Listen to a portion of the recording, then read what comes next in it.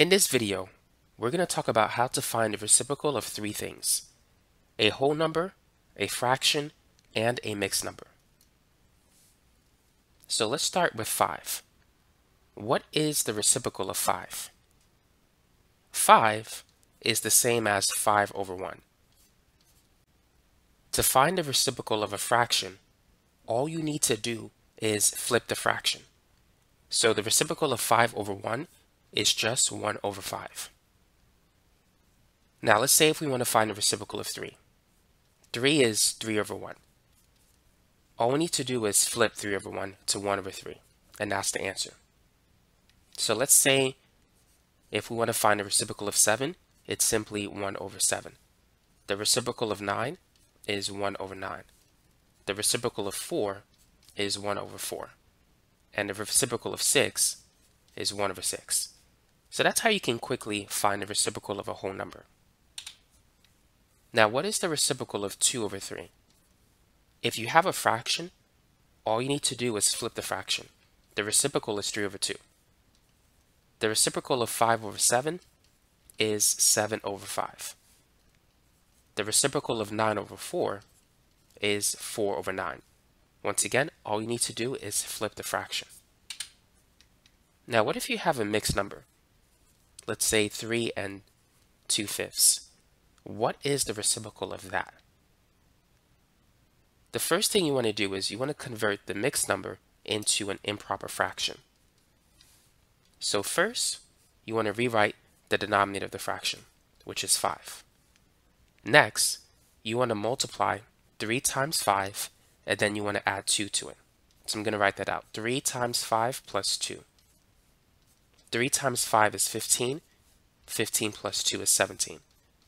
So that's how you can convert a mixed number into an improper fraction. Now, once you have the improper fraction, you can flip it in order to get the reciprocal. So the reciprocal is going to be 5 over 17. And this is the answer. So that's how you could find the reciprocal of a mixed number. Let's do some more examples. So let's find the reciprocal of 4 and 3 over 7. So first, let's change this into an improper fraction. So we're going to rewrite the denominator, which is 7, and then we're going to multiply 4 times 7, and then we're going to add 3 to it. So that's 4 times 7 plus 3. 4 times 7 is 28. 28 plus 3 is equal to 31. So this is 31 over 7. Now, to find the reciprocal of that, we are going to flip the fraction, and so this becomes 7 over 31. And thus this is the answer. Here's another one that you could try. Find the reciprocal of 5 and, let's see, 7 over 8. Feel free to pause the video and try that example. So let's turn this into an improper fraction. Let's begin by rewriting the 8. And then let's multiply 5 times 8, and then we'll add 7 to it.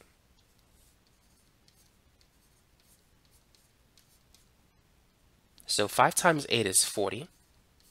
40 plus 7 is equal to 47. So this is 47 over 8. Now, let's find a reciprocal. So flipping the fraction, this becomes 8 over 47.